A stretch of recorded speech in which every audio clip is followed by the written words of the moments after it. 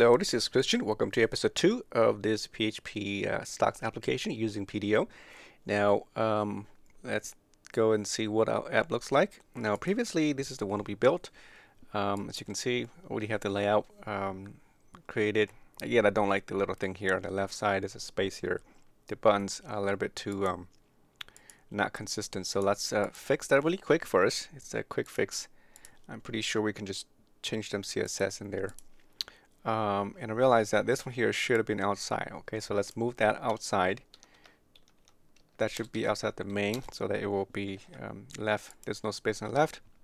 Now the stocks, let's change the li. Let's remove the padding from the li, and we'll let the padding be managed by the anchor link. Okay, the anchor itself. So put padding here. Maybe like a try 5px and see what that likes, and then we'll make it length to be consistent for all of them. I'll just use 100 pixels and see what that looks like.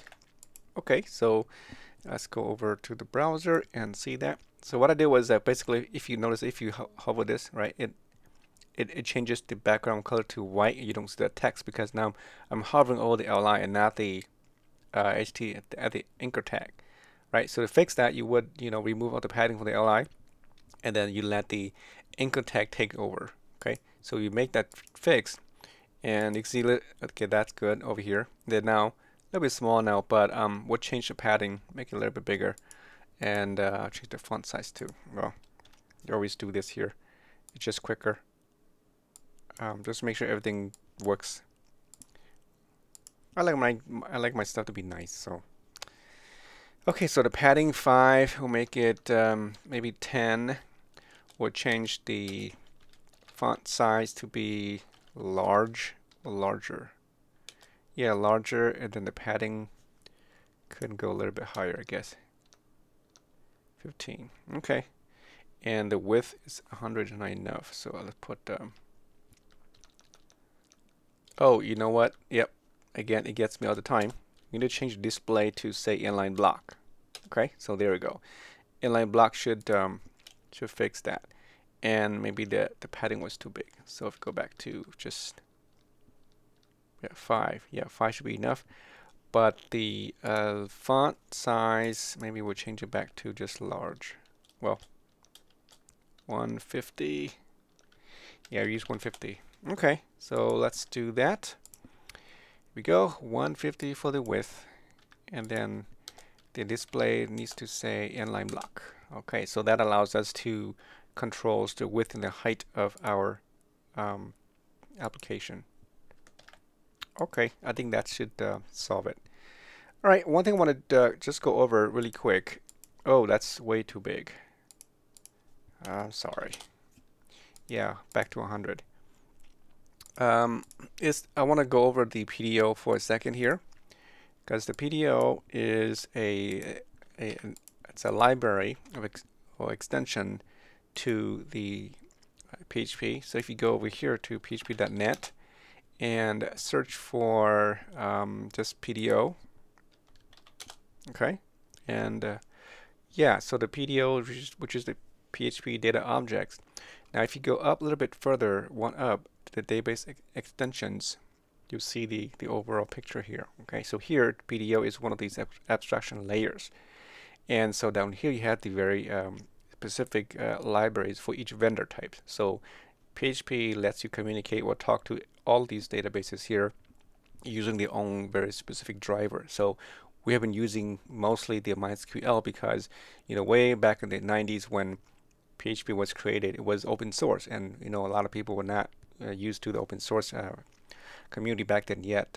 But Linux was open source, and then came PHP, and then the MySQL database was open source, and so it was a perfect marriage between Linux, and Apache was also open source, and then MySQL and PHP and so on, and Perl too. So that's why you have a bundle of the LAMP stack, right? It's composed of these open source technologies, and so you see that when you think about PHP, immediately the database system that goes with that is always MySQL.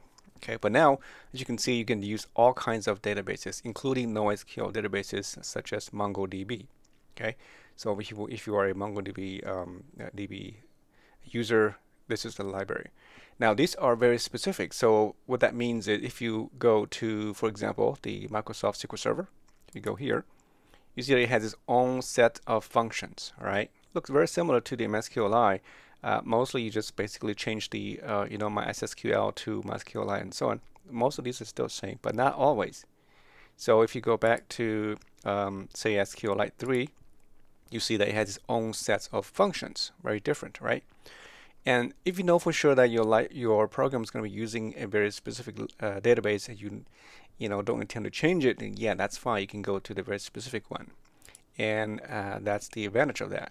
Now the PDO is like an operator that talks to about a dozen of these different types of databases.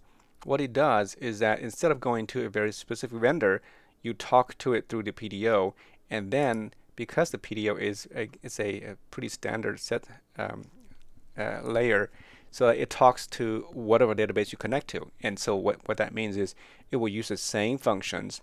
As you can see, all these functions will be the same for whichever database you talk to. And the databases it supports at this time is these right down here. Okay, so you can see here. So you don't have to go through their specific vendor driver.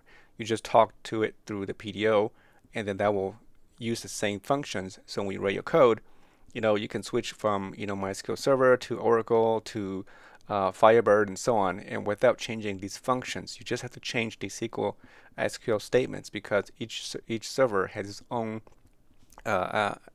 sets of unique statements in addition to the ANSI standard. So, but still, you end up with just using the same functions, will save you a lot of time, and that's why we want to use PDO for this example.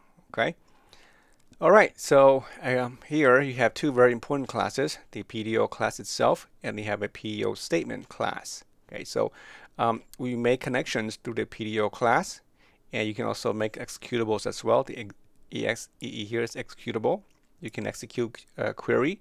You can also do to prepare, and then you also make the query. This one here and the execute kind of similar, all right? Except the difference is what it returns. So here you said it returns the number of rows affected. Here it returns, it doesn't return that, right? It returns actually a PDO statement. Oops, here it returns a PDO statement object. Okay, and so whatever it returns, you have to kind of decide which one to use.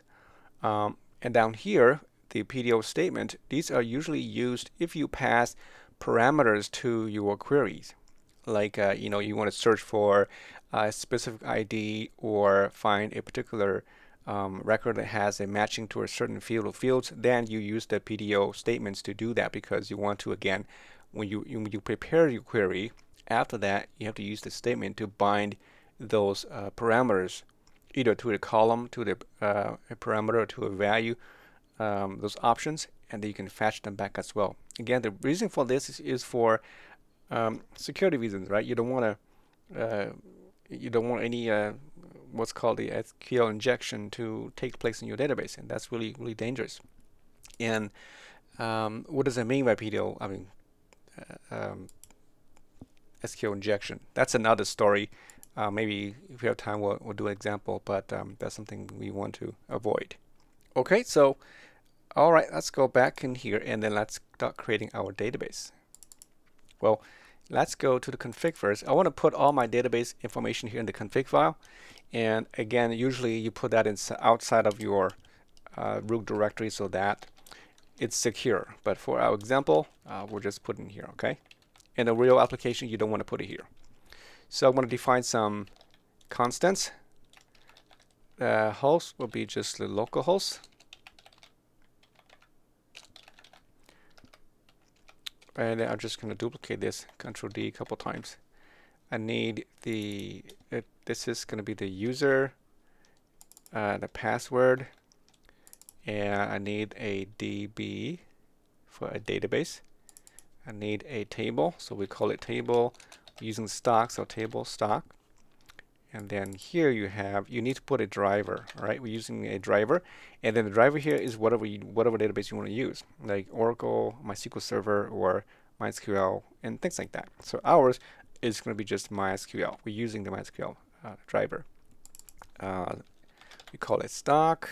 This is just the, I think I call it her stock, something like that. If I'm not mistaken, we'll check it out. The password will be blank for mine, and then the user is just root. Okay. So let's see. I don't remember if I have it correctly. Let's go to the localhost. Then PHP my admin. Is it running? I must have turned off the. Yeah, I turned off the zap. Let's see. I want that to be turned on so we can access the database. Yeah, it was off. Okay, so let's go and try again. All right, so here you go. Yeah, I call it her stocks. Okay, so we have our fields all set up to go, and we are good. Okay, so let's go back, and then now this is done.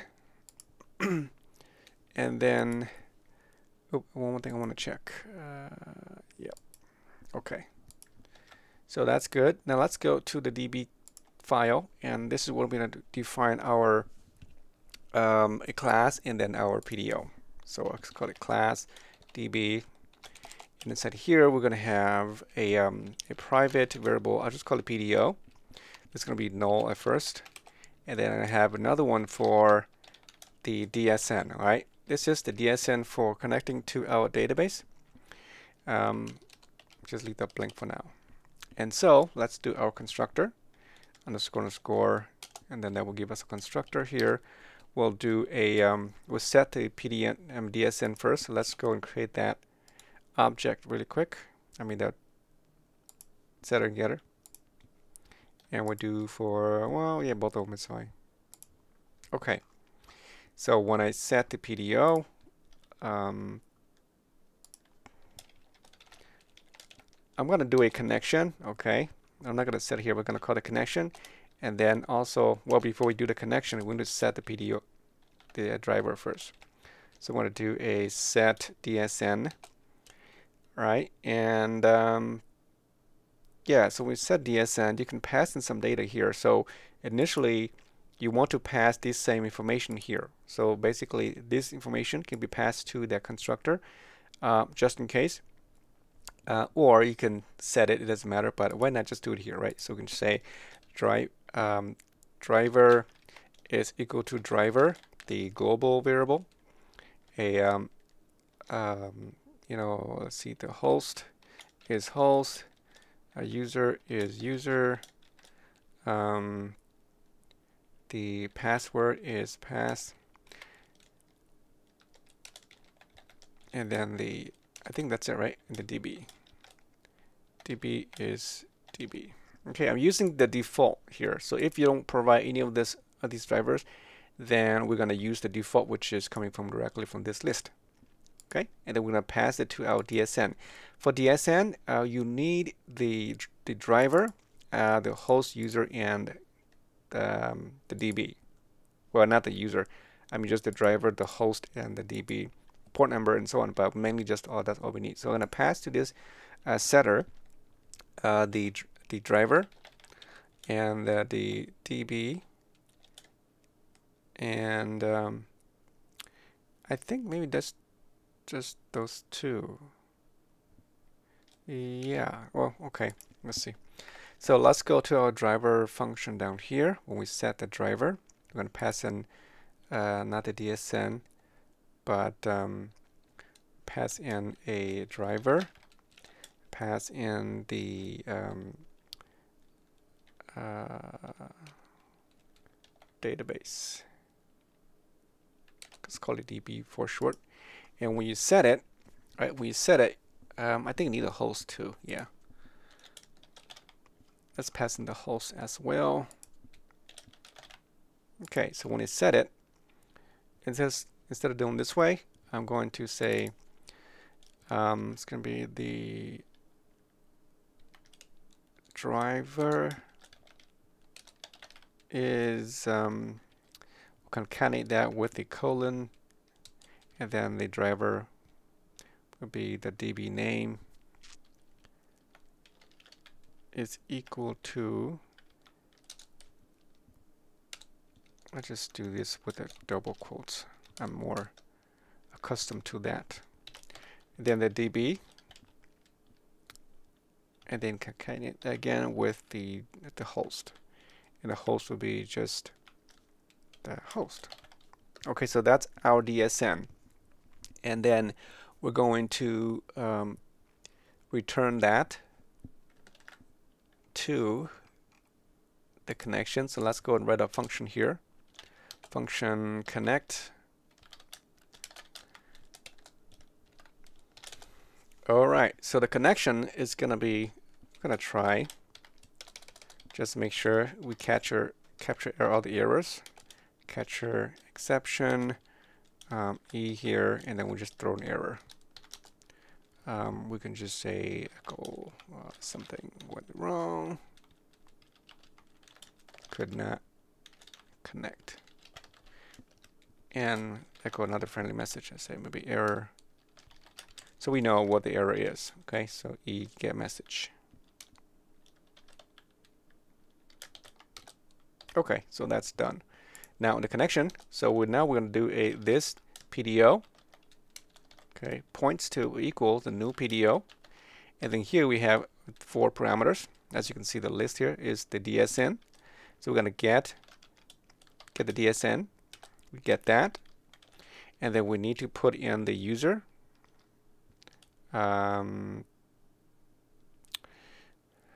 Yeah, the user. Let's put user here, and then this is the password. Let's pass that to this user and password connection, and then password.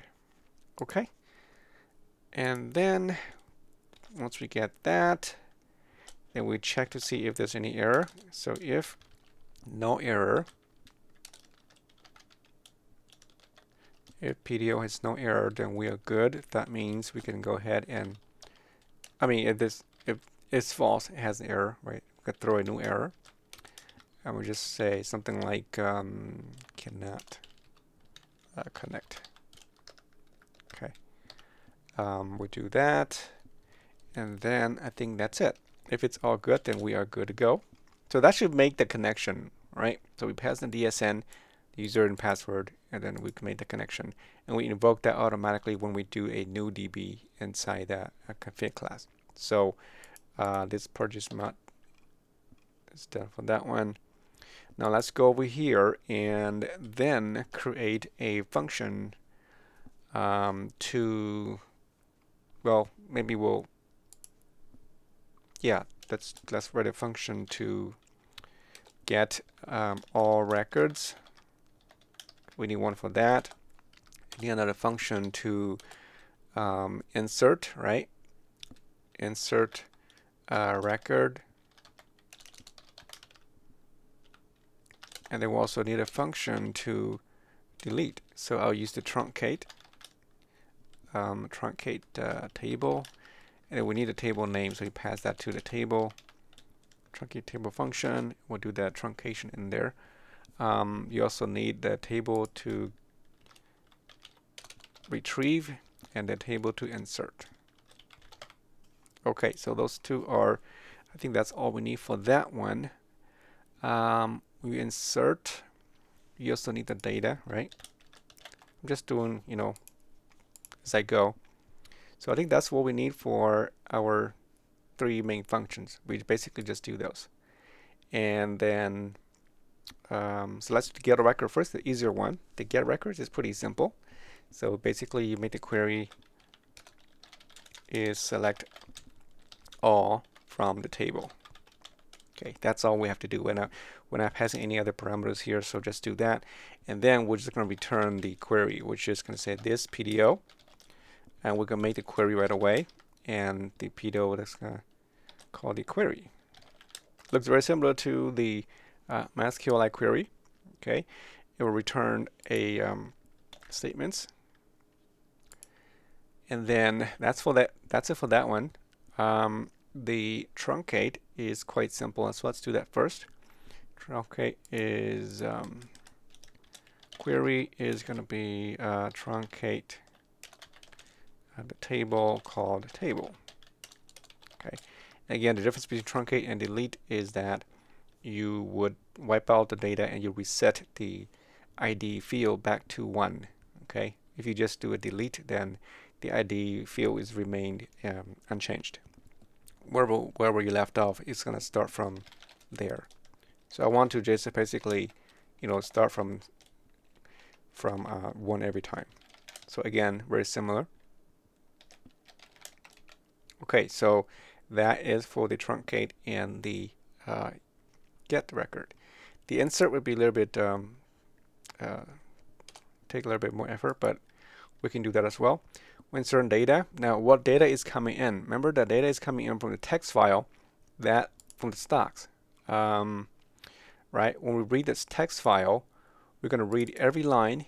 Each line comes in, and then we just insert the company name, the stock symbol, the sector, and then the price. We're going to ignore the ID here. This is just for our information here, but we can do that. We don't need to pass in the data, the ID. So we can do it in a couple of ways in here. One is we can have a list of all parameters. This would be like a list of all the keys. So the first one is going to be a null value, the first field, right? Then the second one is going to be the company name. So in this case, if you build a data, I'm going to come in the form of an array, so we can get the first element of the data, and then the data of the second element position or third position, and then data of third, and then this is the data of the price, which is the fourth. Okay, that's our those are the actual variables or the data you need to pass to the placeholders. Okay, so here's the placeholder. It's going to be in here. So the query is going to be insert into the table called table, and then the values, right? It's going to be here is where we put all these parameters. Now you can use two methods. You can use the the PDO method using the colon followed by the name of a variable name. For example, here would be something like well, the first one is null, so you can put here, it doesn't matter, ID, and then followed by the company name, like that, right? If you want, that's just fine. This has a really good semantic feel to it, because you know exactly what you want. Okay, or you can use the question mark using the MySQL as syntax. So it's shorter, but if you do this way, just make sure you know exactly which one goes which position. So this is similar to the printf function, where you will use a placeholder for that position. So the order here is important. The first value must be whatever this one is, second, and so on. So since I already have this way, I'm going to use a question mark and make my code a bit shorter, and then we replace those inside the query, and then the prepare statement. We execute. So we got that. So notice here, right, we don't execute it because when you run it, this is how it safeguards your code from SQL injection, because it does not execute this right away. It sends the information, the instructions first, and then it sends the data after that. So there's no way for the database to execute when we receive these statements here. As you can see, there's no data to insert. Okay, so then now we can go ahead and then do a statement prepare. So I'll do here the PDO prepare. We'll call it prepare, and then I'm going to prepare the query. Okay, once you do that, then we can go ahead and then execute it, and then we're going to return that execution back. So there will be the statement, and then here just execute. Okay, the whole word execute. This is not the same as the execute in PDO. PDO uses just the exec. The statement class uses the execute. Okay, and then so that's a difference there. Just make sure. I know a little bit tricky, but you just have to kind of get used to it. And you pass in the parameters. Okay, again, you could do it. You could put all these in here if you want manually, but I happen to do this way. It's just nicer because I know exactly what goes where, and your code is cleaner this way. But you could just copy and paste all these in here. Make sure it matches each of these positions here. Okay, So I think that's all we need for this insert statement. All right. So yeah, this is pretty much done for our database. Again, later on when we make the actual query, we'll see if it works. If it doesn't, we always come back and fix it. And then last thing I want to do here is go to config file and then include in here the query, the database. So let me just put up here. Doesn't matter where, but I like to put it on top here. So it's going to be new DB, and then we'll not pass any default data to it. Custom data. We just use the default here. And I think that's it for this one. And so when we make this index over here, we just make sure we, pull the correct information and so on. So let's just run my code and just make sure everything is still working as before. Okay. Make sure there's no error. Yeah, so we are good. Okay, so I'll stop here, and then in the next video we're going to go and then read a text file and pass that over to the database.